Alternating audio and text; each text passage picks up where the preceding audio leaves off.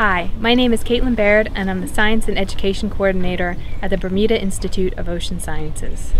One of my programs is Marine Science Internship, which is a 2-week summer program that's an immersion in marine science. During this 2-week period, students will learn science diving techniques used by marine scientists around the world to study coral reefs. Students usually start out with a question for the day, use scuba diving to help answer that question, and then come back to the science lab and actually take the data that they've collected and use analytical techniques to try to answer some of their questions.